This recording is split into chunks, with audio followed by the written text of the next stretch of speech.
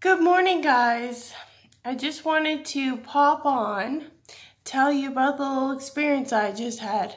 My cat's been very annoying lately to try to get out, and he was an outdoor cat, but he's been an indoor cat for like 4 years.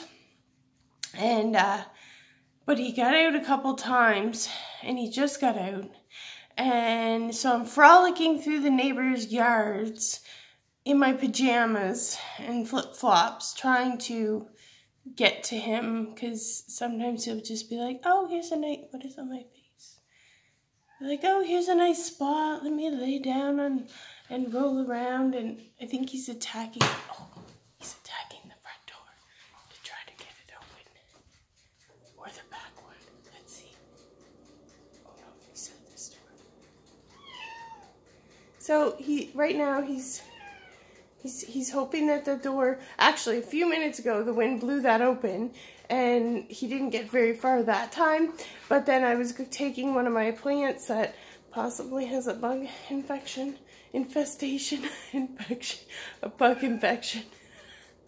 I'm hungry.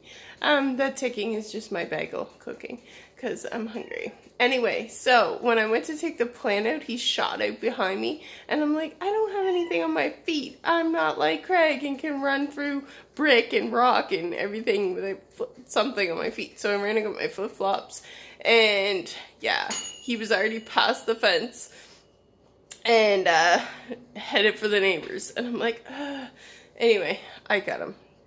Needless to say, the beast is back. I don't know what to do with him, though. Boo Bear, we need a calico, like ASAP. Look at this hair.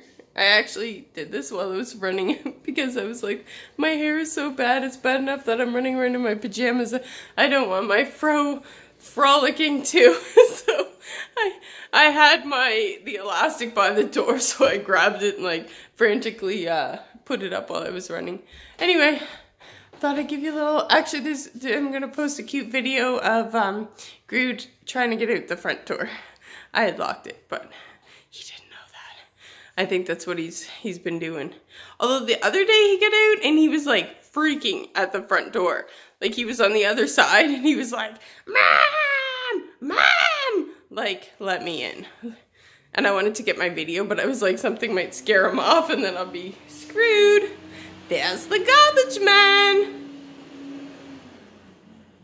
Oh, he's Mr. Recycle. Anyway, talk to you later, guys. Hope the rest of my day is better.